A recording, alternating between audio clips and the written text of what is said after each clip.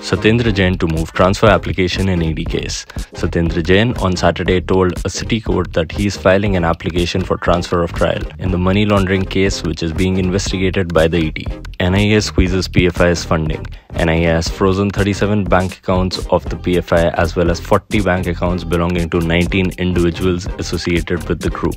MC Stan's Indore show cancelled amid protests against his songs. MC Stan's Indore show was disrupted by members of Bajrang Dal.